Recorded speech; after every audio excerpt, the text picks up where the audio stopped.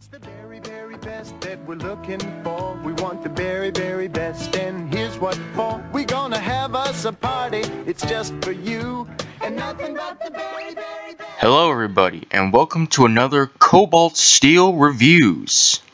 This is it, the final episode in Strawberry Shortcake 1980s.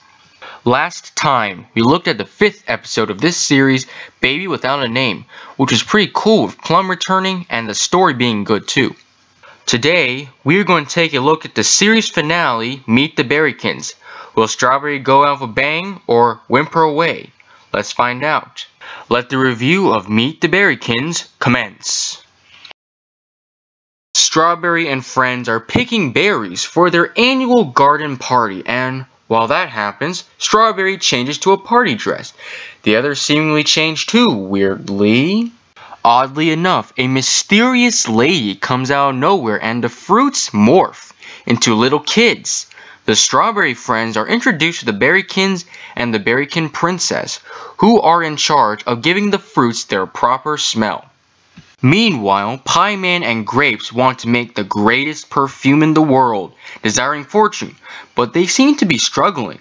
However, their experiments are making a cloud that's rain is causing the fruits to smell weird. A large cloud forms that, according to Plum's calculations, would burst in 10 minutes. The changes in smell is causing chaos, but normality can be restored by bring the smells back, of course.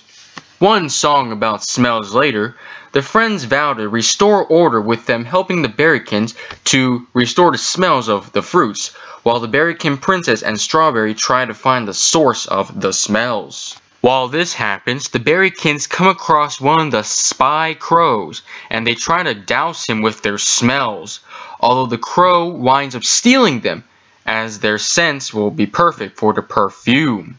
Meanwhile, the princess finds out that the smells are coming from the Pie Man's factory, and she tries to convince him to stop the smells with a calm approach. Unfortunately, this fails when the crow returns with the Berrykins, whom they use to make the perfume smell better. This causes the cloud to become darker and larger, which is more concerning for the Strawberry friends. The princess tries again but fails when Sour Grapes answers and proclaims that she will use their scents until they run dry. Princess will not have it anymore and wants them back no matter the cost. Strawberry gets the idea to use her Strawberry Berrykin, who was not captured, as a distraction while Strawberry gets the other Berrykins. The plan is successful and they all escape, with the princess summoning a spell to remove the bad smell cloud and allow a reign of good smells to commence, restoring the natural fruit smells. The day ends with a lullaby, and Princess entrusts Strawberry to look after the Berrykins as she leaves, which Strawberry agrees to. And that's the end of the 6th special and the series finale. Much like the previous specials, now that I think about it, the story is a standard rescue mission, emphasizing the rescue mission. And while light and fluffy in some areas, it's properly constructed and there are some original directions to the mission, such as having to rescue kids while the princess takes some initiative to rescue her people. The general conflict was primarily caused by a situational incident that the villains did not cause on purpose, which is a nice change in pace, but they did cause a conflict within a conflict, and it's pretty much the most serious conflict, as it's a hostage crisis with greedy intentions, similar to the 5th special in a way with a monster, but with children-like figures. The special does have somewhat of a pacing problem, with the last half of the film seeming a bit compressed, while the first half is very light and fluffy, and a part of me tells myself that this could have been a full-length feature film, hybridized with the 4th and 5th specials elements. Overall, despite some pacing problems, it's a pretty decent story. Our cast from the previous specials return with a new character, Banana Twirl. However, like before, we have the writers trying to give everyone a part in the story, but while more successful here, they're still failing to properly execute it due to the runtime. The Strawberry friends return, but they don't seem to develop any new traits in this special or go through anything important. The special manages to give everyone at least one line, unlike previous specials, and we do get a small amount of personality through their lines and actions, But again, the runtime doesn't help anything. In fact, the new girl, Banana Twirl, seems to have displayed her personality by just telling us her personality, which isn't an ideal method of displaying characters. Highman and Grapes return as the villains, and they're the same get-rich-quick weirdos like the previous two specials, but at least they have new methods of trying to get rich, so it's not too much of an issue. We do have the Berrykin Princess and the Berrykins, but they both seem to be just standard.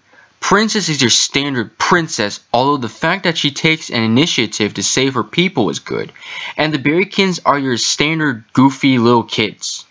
There's really nothing much to them, aside from the initiative princess. Overall, the character department is just standard. Nothing special happens here, which isn't that good for an annualized series, especially for a finale. The special was pretty similar in quality to the previous two specials, due to being animated by the same company, and the quality is still good. The special actually seems a lot more colorful than previous specials, probably to emphasize the fruity themes, which is good, but the cartoon also looks very 1980s-like compared to previous specials, with some backgrounds being solid colors and some sequences having neon lights. The ballerinas are also something I see a lot in 1980s girl cartoons. In terms of voice acting, it's okay, but there seems to be far less voice actors as some of the voices sound a bit similar to each other, although that could be because more characters are talking. The music is still pretty good, especially the Growing Up song and the Lullaby song. However, some of the songs, like the intro songs, sound like previous specials' songs. The intro song sounds like the housewarming surprise theme in some areas, but it's not as jarring as the Toy episodes recycling songs.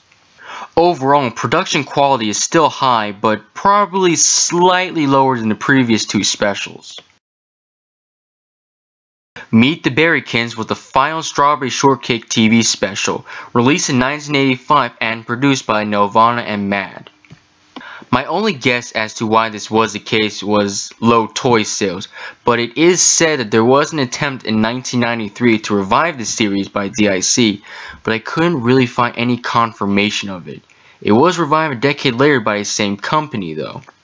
It is also said that the special was used as a featurette for the UK release of the Care Bears movie, but I'm not wholly sure about that. I would like some confirmation from any UK viewers out there. Overall, Meet the Berrykins gets a 7 out of 10. Despite the same issue with having too many characters to display, some pacing problems, and being somewhat standard, the narrative is alright for what it is, and the overall aesthetics are pretty decent. It's a shame the series was not made into a TV show, especially by Nelvana. This could have been made for a fairly decent TV series. Probably not as magical as G1 My Little Pony, but still pretty okay. Anyway, that is all for Strawberry Shortcake 1980s. Overall, the series had its ups and downs, with the overall quality fluctuating depending on the special. However, there was a very clean divide over the first 3 specials and the last 3 specials, with the differences being in characters, animation, and voice acting. The last 3 specials, while delving into generic territory, was probably the best of the halves. Next time, you'll see what happens when I upload the videos. But until then, see you all later.